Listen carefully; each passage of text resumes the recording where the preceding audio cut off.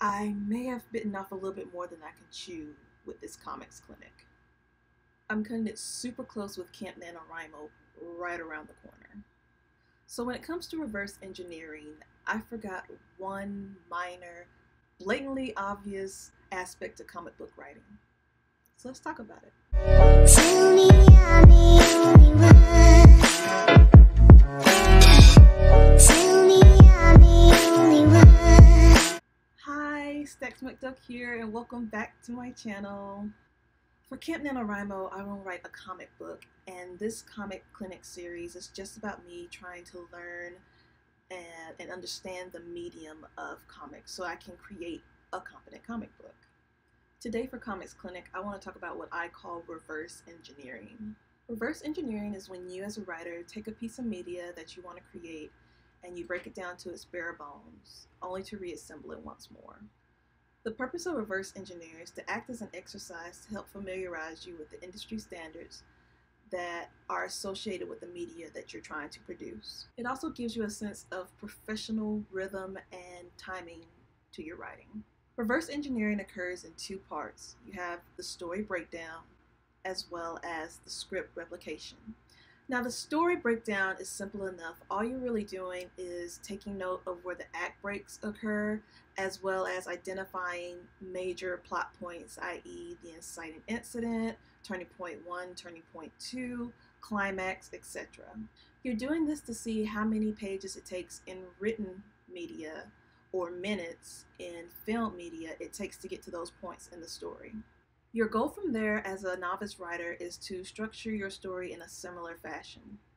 For instance, if you're reading a graphic novel and it takes 12 pages to get to the inciting incident, then with your graphic novel, try to get your inciting incident within the 12 pages, give or take a page or two. As stated previously, the second portion of reverse engineering is script replication. With script replication, what you want to do is use proper industry format and your own words to recreate what you think the original script might look like to the best of your ability.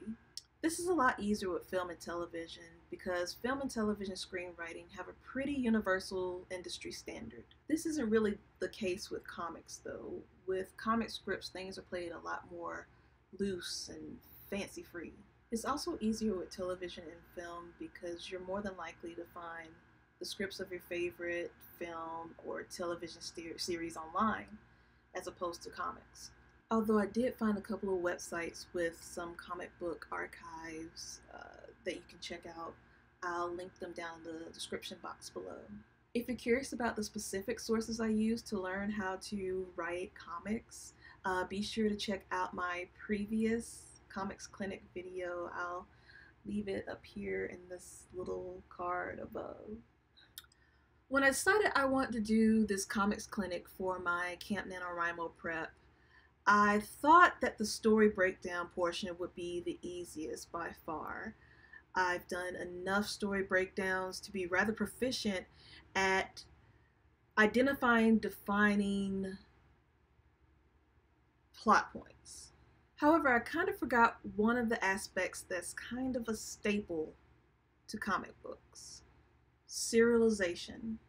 I'm used to dissecting self-contained stories, and when I looked at each of my comics, I was regarding them as one solid story unit.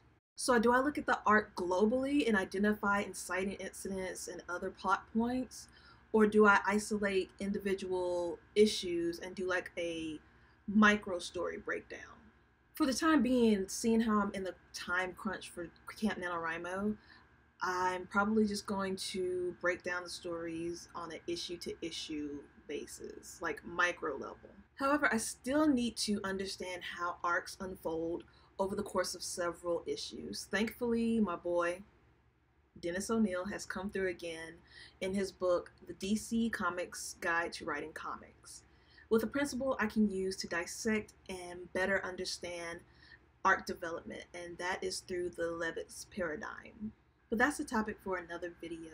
I'll probably go deeper into the Levitt's paradigm when I tell you guys about my Camp NaNoWriMo project in detail. So be sure to click subscribe and hit the bell so you won't miss out on that upcoming video. With the story breakdown handled, now on to the script replication. By the time you've completed this exercise, you should have something that looks like this.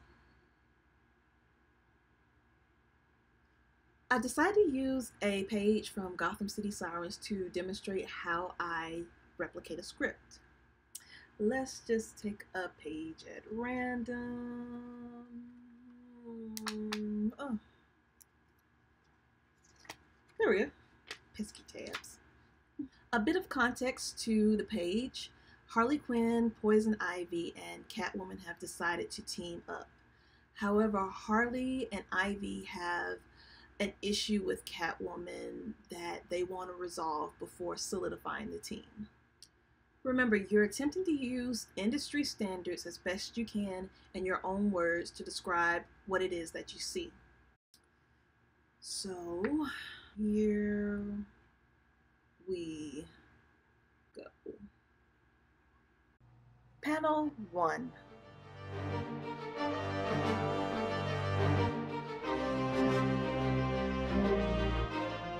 Harley cradles a woozy Catwoman into a seat. Poison Ivy stands over the two of them. Ivy. A little secret we've wanted to know for a long time. Something we deserve to know. Panel 2. Poison Ivy leans in close to Catwoman. Catwoman's brow furrows with resistance.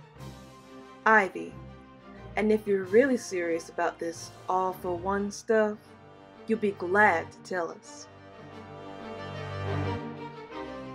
Panel 3. Through Catwoman's yellow-tinted perspective. Poison Ivy gazes at Catwoman, her eyes hungry for the knowledge Catwoman possesses. Harley looks down her nose at Catwoman. Ivy. Who is Batman? Or something to that nature. It's totally not the best, I get it. It's not like I spent hours trying to create the most captivating prose. This is just to give you an idea of what the exercise entails. Hey, Editor McDuck here from Days of Futures Past. Like Adult, I totally forgot to include some terminologies that's important for writing comics. So here's an excerpt from Mark Neese's book, The Art of Comic Book Writing, that provides and explains some common terms. Thanks for your patience. Now back to the video. For my actual reverse engineering exercise, I'm going to use Brian Lee O'Malley's Snotgirl, issue number 1. Pretty much because it's the shortest comic I have, and as stated previously, I'm strapped for time trying to get ready for Camp Nanowrimo. I'll probably post excerpts of the exercise I did on either like my Twitter or my Instagram. If you're interested in joining me in reverse engineering this issue, I put a link down in the description box where you can get a copy of Snotgirl issue number 1. Or you can just reverse engineer whatever comic you want, or any media you want, in fact. Anyway, that will do it for this video. Thank you for watching. I truly appreciate it. I hope you found it helpful, and if so, please like, comment, share, and subscribe. And I hope to see you guys soon. Bye!